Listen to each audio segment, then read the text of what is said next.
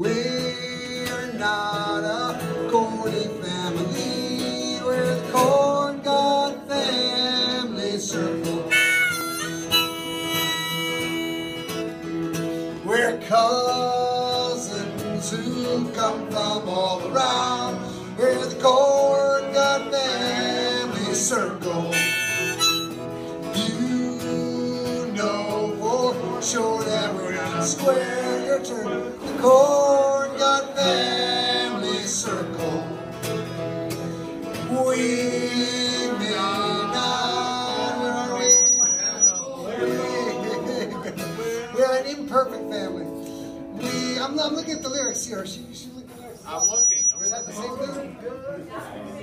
Oh, I skipped the. You did. That's okay. That's okay. I'm sorry.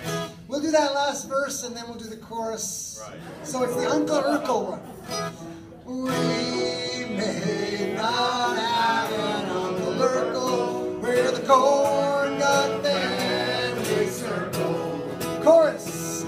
We're not a corny family, we're the Corn God Family Circle. Last century we all went to Sax Lodge, the entire Corn God Family Circle. We're not a corny family, we're the Corn God Family Circle. You know the kids will carry on, playing ring around the family circle. Big finish. We're not a corny family, we're the Corn God Family Circle. A little bit better. I don't think I ever do your song perfect justice. It's a really nice song. Keep working on it. Welcome to year number 59 of the Corn God Family Circle. And you who are here are part of maintaining a tradition that is going to continue into its 60th year next year. Alan, use the mic. Hello. Wow. We got a big crowd here.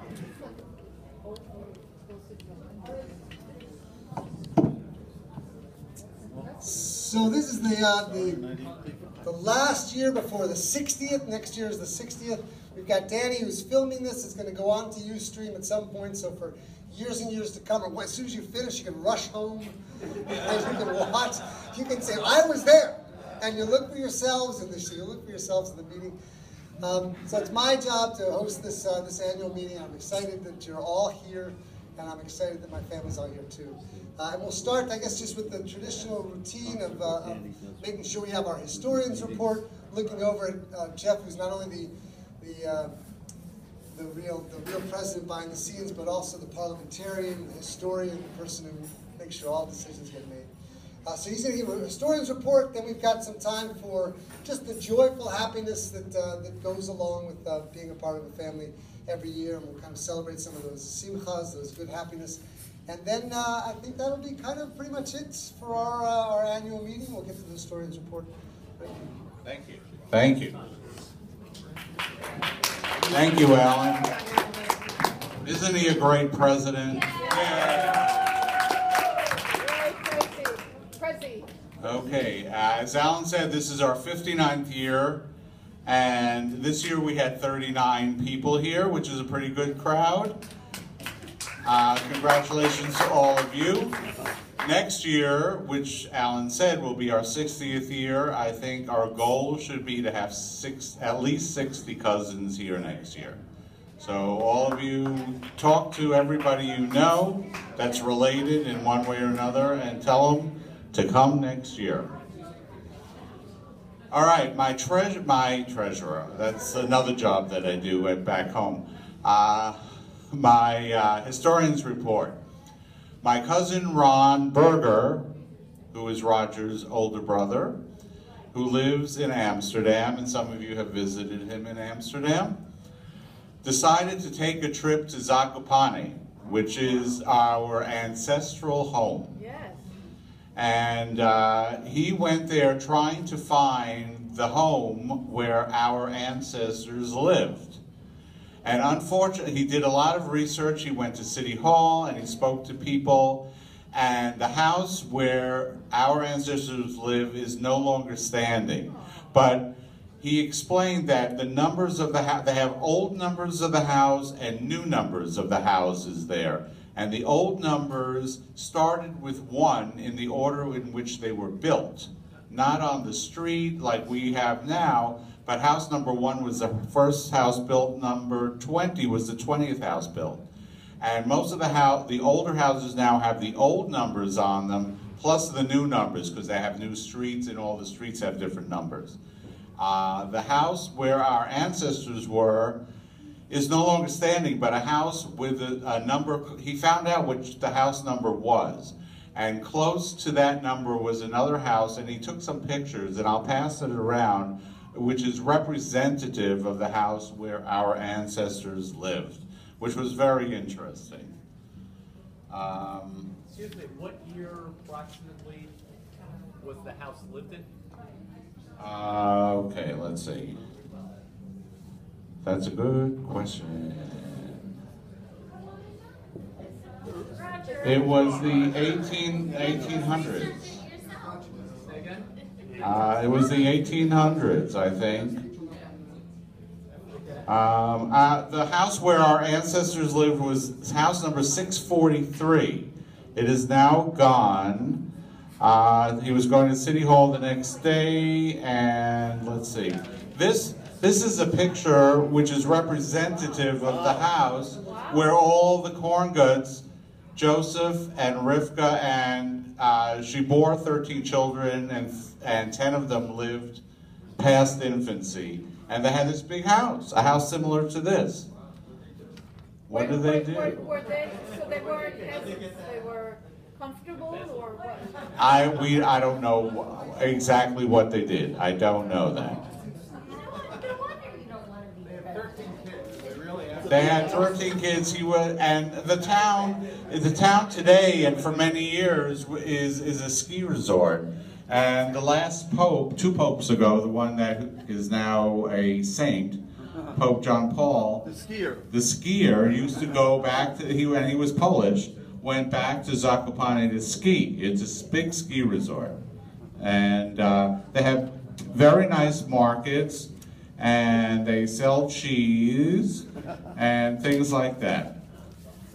And so he said it was really quite interesting. If anybody wants to go, it would be very interesting for you to go.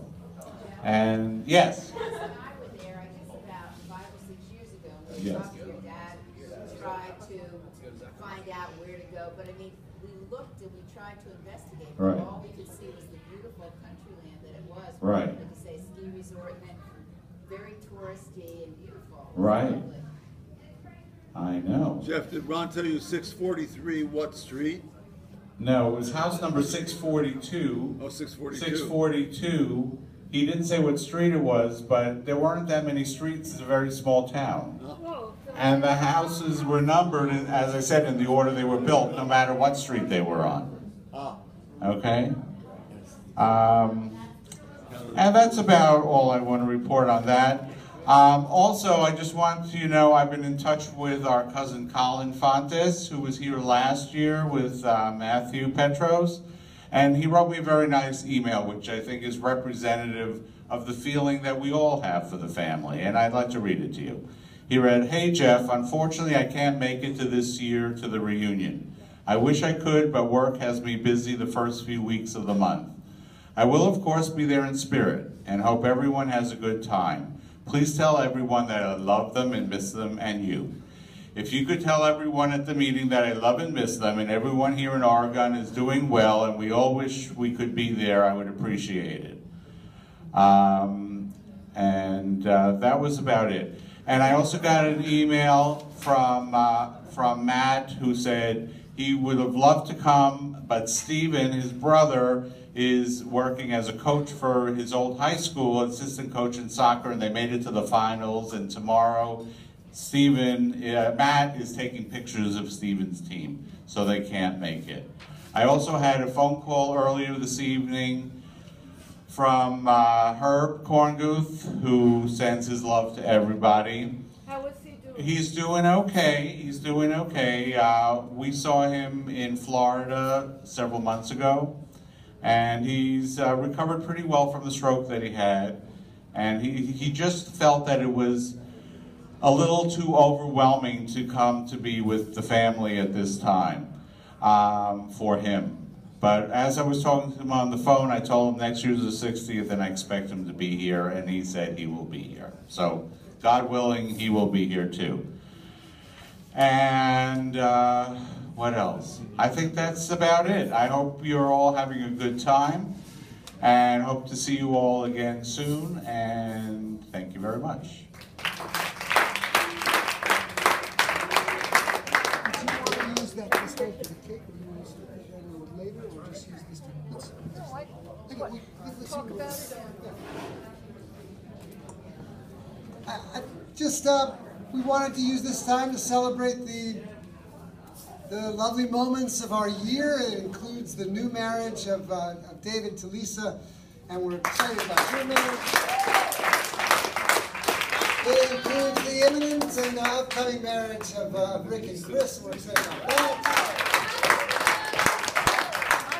It includes Zach's birthday tomorrow. Yeah! It includes the very exciting retirement, the end of a magnificent career in education from Doreen.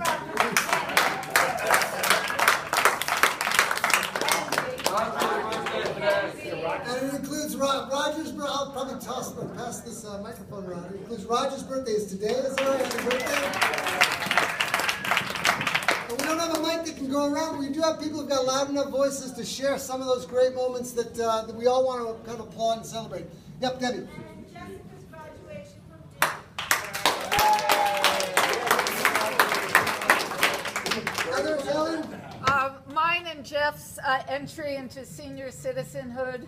No, beyond. Thanks for sharing. Mine, lost. Love Medicare. And James' son, Benjamin, graduated from Goucher College, and we were invited, Nancy Davis. This is Ingrid Taylor and James Taylor. They've got two children, Benjamin and Gabriella, and they are in Texas. Yes, And, and Steve was at the party. Steve, and I guess Peggy was not feeling well enough to come, but Steve is doing great, and it was a lovely, lovely graduation dinner, and I know they had said that they would really love to be here, but it's pretty far away, so. should I say something? Yeah, go on. Anything else? So we have another hour planned for Simchas. People can share in the meeting. We've got another hour planned for the meeting. I think, what? No picture time this year, huh? Did anyone bring pictures? Do we have photographs? We've got some photographs that Jeff has that he's going to share that Ronnie took. This is not a bad time for me to say that Go to the mic. I'm so proud of my teacher voice. I should be. Yeah, you're in a big room. I think it's time for my retirement from the presidency. Danny told me to say I want to spend more time with my family and kids. I think that's my family.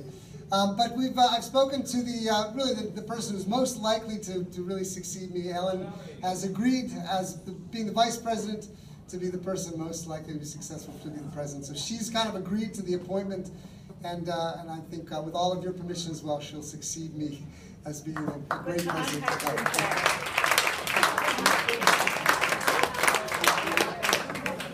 Speech. Okay.